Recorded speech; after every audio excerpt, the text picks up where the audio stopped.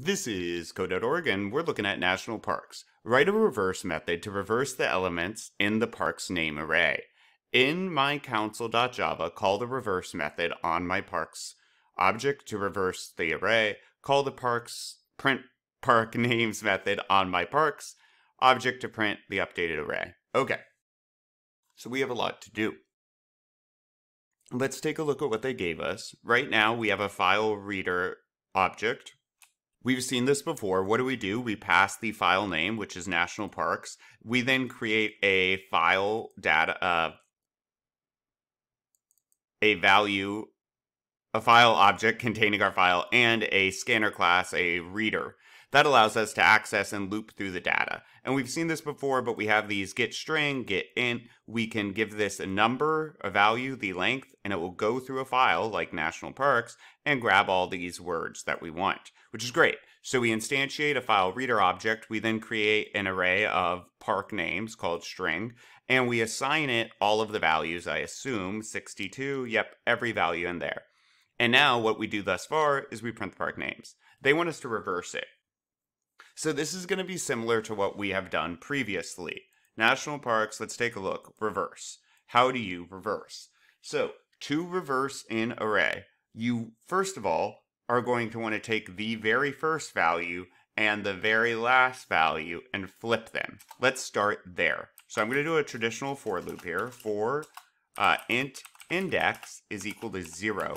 There's more than one way to do this, but index, I'm going to just set it equal to, and this is not going to work long term, let me be clear. But for now, park names dot length, okay? And then I'm going to say index is going to be equal to index plus 1, which means, hey, have the index increase by 1 each time.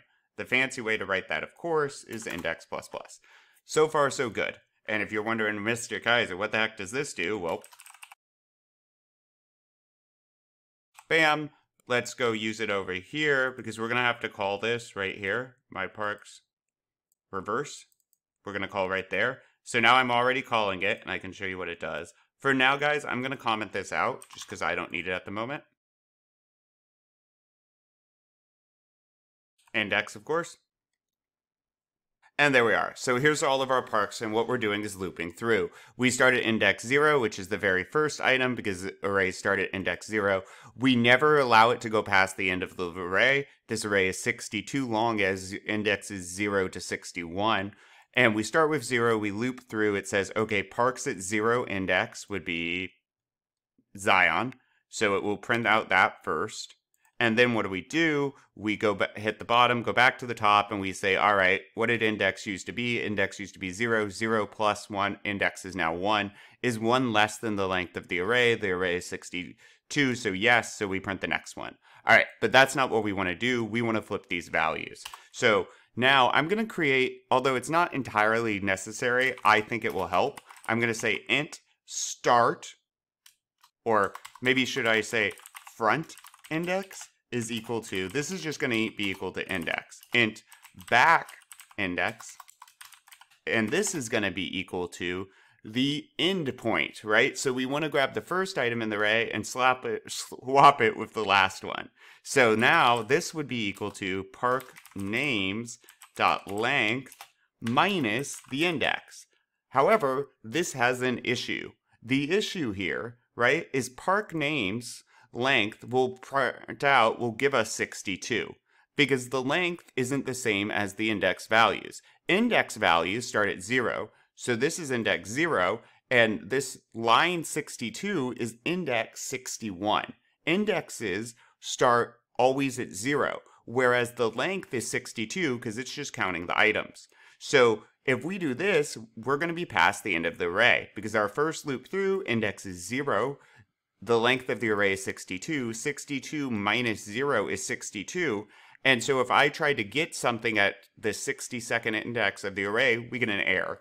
This is fixed by just saying 1. What we're doing really is saying we need to take 1 away from this length for it to be valid, and then we take away the index. All right, now I have the front and the back of the array, and then I need park names, and I'm going to do front index, okay?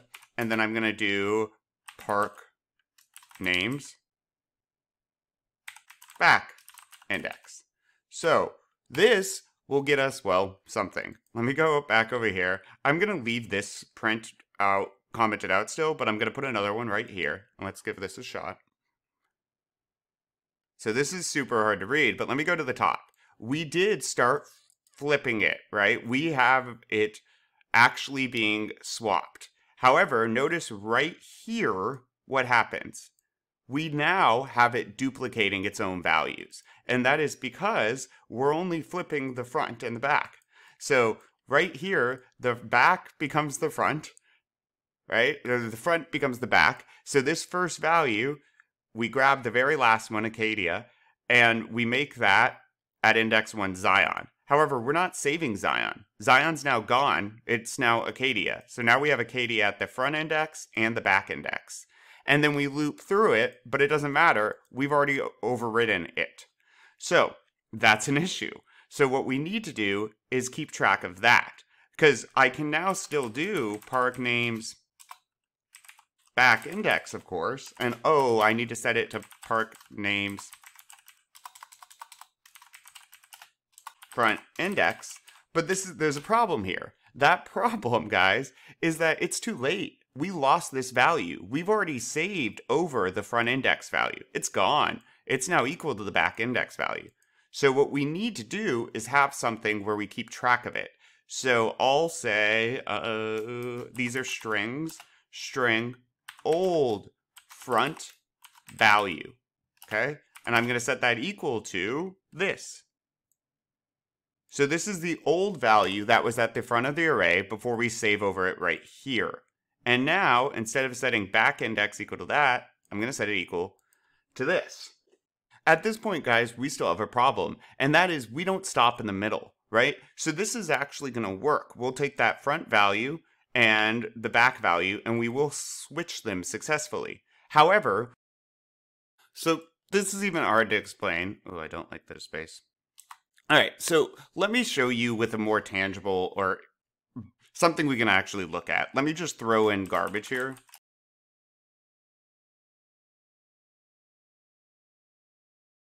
Okay, I just added all of this, right? I created this string, zebra, Fred, apple. I made park names equal to it. Don't do this, guys. And then I'm printing it at the end because I want to make my point here. Let's see. All right, now notice what happens. When we start, we flip them. Apple, Fred, zebra. Great. We keep going. We're at the center point. Cool. Doesn't matter. Nothing happens. Then zebra, Fred, apple. Hold up. Why? Why does that occur? Because we go all the way to the end. So once we get here, our first index, we flip apple and Fred. So first time around, the back index, the old front value would be equal to zebra. And then the back value, or the old front value would be equal to, zebra. And the back value at this time is apple. So now we have flipped those two, and we assign zebra to the back, obviously. However, once we keep going, now what is index equal to? Index at this point would be equal to 1, which is Fred. So index is equal to Fred. Now park names.length minus 1 minus the index of 1. Well, the length of park right now is 3. 3 minus 1 is 2. The index that we're currently on, which is Fred, is 1. So now they're both equal to 1. We end up not flipping anything. Hit the bottom, back to the top. Now, index was at 1, index plus plus, so index is at 2. And then we drop in here. Now, index of 2, so park names.length is 3, minus 1 is 2, minus 2 is 0. So now what happens? Well, the old value, the front index is 2. So now what's at the last index right here when we're at the end is apple. What's at the front index? So last index is apple. The front then, So what here is at the front of our list at this point? Apple. Now we go down here and we grab the back value, which is zebra. And now the new front value is zebra, and then we assign the old value apple to it. So we just undid what we had already created, which means we need to stop in the middle, okay? How do we do that? We need to calculate int mid is going to be equal to Now, my one concern with this is if we have 5 things in a list, right? Or 3 things in a list, the middle point of those, you would want to stop before you get to the middle. Because if you have 5 items, 1, 2, 3, 4, 5, you don't want to switch 3, right? When you reverse this list right here, 3 stays in the same spot. Now, if you have an even amount, okay, right? Even amount, you do need to go to here. You need to go all the way up to index 2.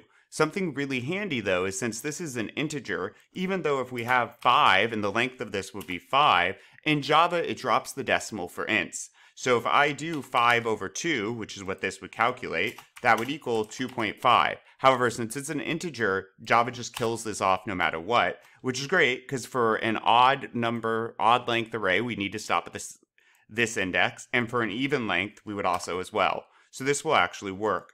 Now I'm just going to flip this out for mid and get rid of this stuff. Well, no, I'll print it one more time for you guys. Oops, index is less than mid.